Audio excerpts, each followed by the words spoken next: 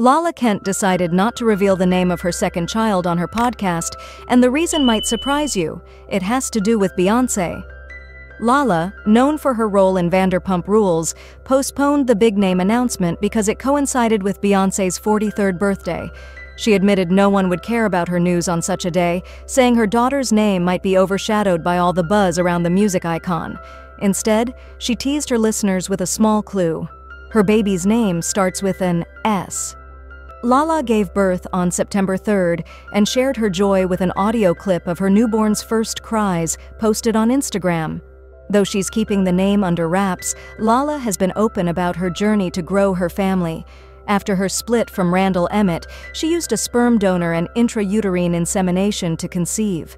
She explained to Cosmopolitan earlier this year that she didn't need to rely on another person to have more kids, even though it's not the path she originally imagined.